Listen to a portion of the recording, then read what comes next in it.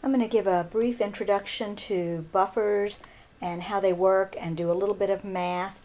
This is the beginning of Chapter 15, which is the study of buffers and titration curves, which we've already worked some on titration curves. We already know the results when we have a strong acid, strong base titration and a strong acid, weak base. What we're trying to do in this chapter is to figure out what the relative pH is going to be before, during, and after the titration, as well as understanding how buffers work and where buffers are formed in a titration process. The buffer concept is built on the idea of a common ion. Common ion is simply an ion that is placed into an equilibrium situation. So here we have ammonia dissociating in water to form ammonium hydroxide, and now we're adding the salt ammonium chloride to that equilibrium situation. So we're adding the common ammonium ion. If we look at Le Chatelier's principle, adding this ion will shift the equilibrium to the left. We'll shift the equilibrium left. That will reduce the amount of hydroxide ion that is formed, so it will reduce the dissociation, and the pH will go up as the reaction becomes less basic. Let's look at how exactly the addition of this common ion works mathematically. First, let's go through a typical ice where we calculate the pH of a 0.25 molar ammonia solution. So this again is your basic x squared over 0.25 equals your Kb. Don't forget this would be a Kb reaction. So you should be able to stop, put that in, and quickly calculate a pH of this weak base before we add the common ion. Once you're finished, you've got x squared over 0.25 minus x. Throw out that x is going to give you a pOH of 2.67 and a pH of 11.33, which would be typical for this concentration of an ammonia solution. Now we're going to add some of that common ion in. The ice is still going to be the same. You've got now the ammonia. There's no hydroxide ion, and written normally there would be no ammonium ion, but you are adding the ammonium from the ammonium chloride. So this is the common ion setup. So again, your x's, and at equilibrium here you've got 0.1 plus x and 0.25 minus x.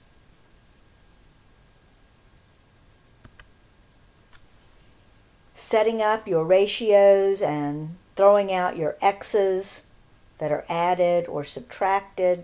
You will always be able to simplify using that Kb value. Gives you a pOH and a pH of 9.65. So by adding that common ion, we got what Le Chatelier predicted. We shifted the reaction to the left, reducing the hydroxide ion and causing the pH to increase. This is called a buffer. A buffer is when the common ion effect is used to prevent a change in pH. A buffer is made from a weak acid and its conjugate base, an example, or a weak base and its conjugate acid.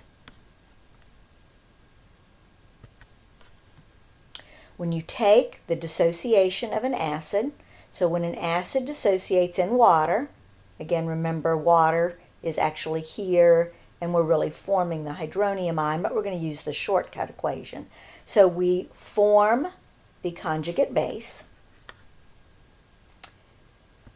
When you add hydroxide to this equilibrium situation, it's going to react, the hydroxide is going to react with the strongest acid in this equilibrium situation, which will be the weak acid, And the chemistry that's going to take place is the weak acid plus hydroxide forms some more of the conjugate base.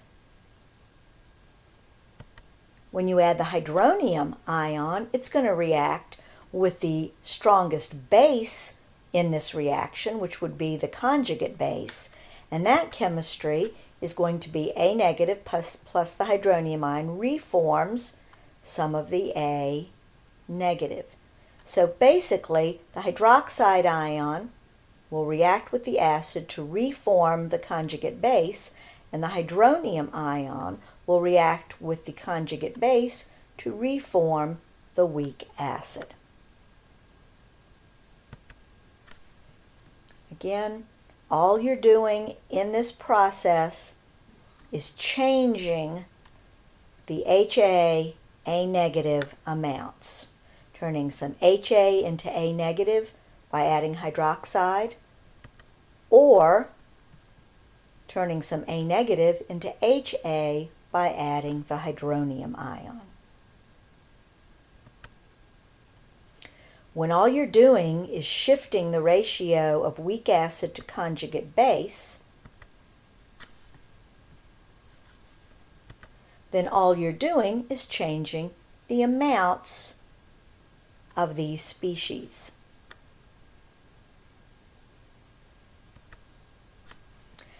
This is our typical Ka expression, and we've already shown this useful version of it, which is the hydronium ion is equal to Ka times Ha over A negative, always the acid over its conjugate base.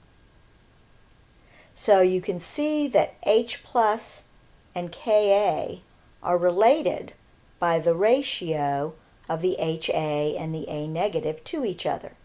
If the change in the ratio is small, then the pH change will also be quite small.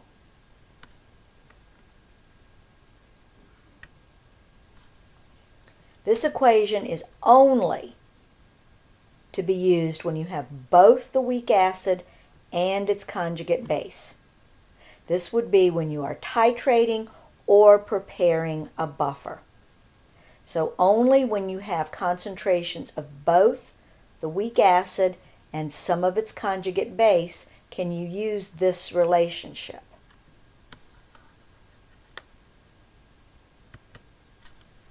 So what is the pH of a buffer that has the weak acid concentration and the conjugate base concentration? So if you set up your ice and start out with your weak acid concentration and your conjugate base, remember normally this would be 0 from just the dissociation, but you are adding the common ion. So now your math is the 0.7 minus x at equilibrium, 0.6 plus x. You know you're going to throw these x's out. So by the time you set up your ice,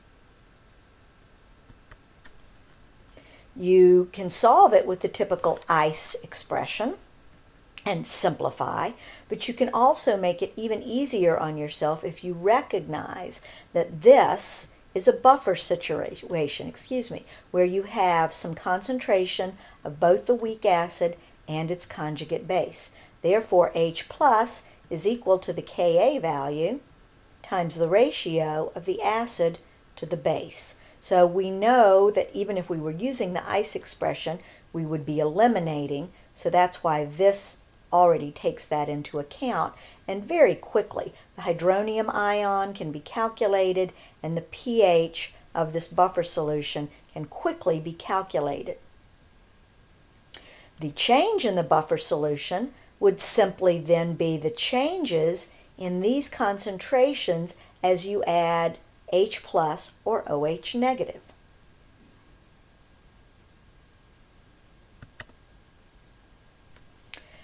Again, make sure you're clear that the pH is largely determined by the Ka of an acid, and then when you're making your buffer, so your hydronium ion concentration is going to be largely equivalent to this, and then this ratio will tweak it. So when you're trying to make a buffer in the laboratory, you actually want to have equal amounts of acid and conjugate base so that your hydronium ion and your Ka value are close to being equivalent, and your buffer can absorb equal amounts of added hydroxide and added hydronium ion. So you adjust the ratio to get the exact pH.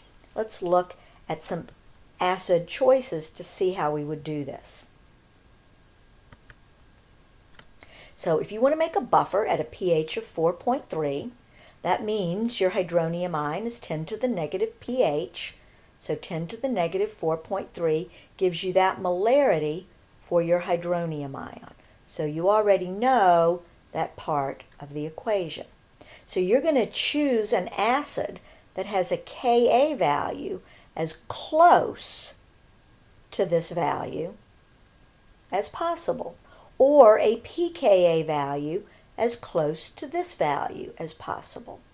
And we would want these ratios to be as equivalent so that basically they can absorb, quotes, absorb acid or added base. So again, an equal concentration would pretty much cancel out, leaving you with a Ka equal to the hydronium ion. You will always probably have to adjust it. Okay, you'd adjust this ratio in order to get the exact pH.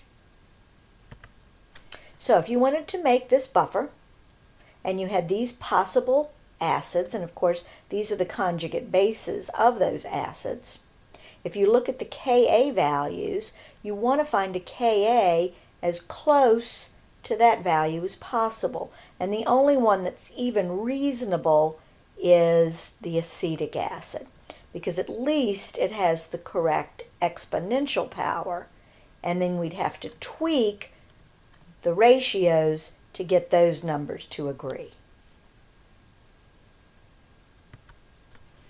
So, if we want that pH, okay, we're going to say that our hydronium ion is this, and our Ka is this. Now, we simply have to solve for this ratio algebraically. When we do that, we get a ratio of 2.78 to 1. Now, this could mean, remember this is always the acid on top and the conjugate base, that for every mole of conjugate base, we need 2.78 moles of the acid. That would be quite a large concentration, but we can have infinite ratios. A 0.1 mole of the conjugate base would require 0.278 moles of the acetic acid. No matter what the ratio is, as long as it's within this initial ratio, you will always have a pH that you're looking for. Make sure you understand the concentration of the acid and conjugate base are not important. You could use, like we said, the 0.1 molar or the 1 molar. The concentrations are not important. It's the ratio of those moles that will determine the pH. But make sure you understand, while diluting a buffer solution does not change its pH, it does affect the buffer capacity. So if you have a 1 molar buffer capacity versus a 0.1, you're going to be able to interact with more additional hydronium and hydroxide ion before your buffer is not able to work anymore. The most effective buffer ratio that you want is 1 to 1. That means that you have picked an acid with a Ka very close to the hydronium ion concentration that you're looking for. There are several ways to make a buffer. First, you can start with a weak acid and simply add its conjugate base, like acetic acid and sodium acetate, or a weak base and its conjugate acid, as we've been using in our previous examples. You can take a weak acid and start titrating it with the hydroxide ion, which essentially will form the conjugate base. It will turn some of the conjugate acid into the conjugate base. Remember, that's what a titration is. So you can start with a weak acid and add hydroxide until you get the correct pH.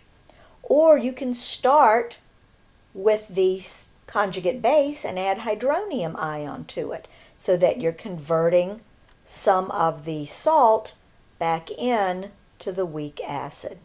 And you can do that until you reach the correct pH. One of the more common ways is the first, by simply taking a weak acid off the shelf and adding the correct amount of salt to it, as we saw in this previous question where we figured out the exact ratio. We could get that ratio by titrating the weak acid, but it's often easier simply to calculate and put those amounts into the beaker together.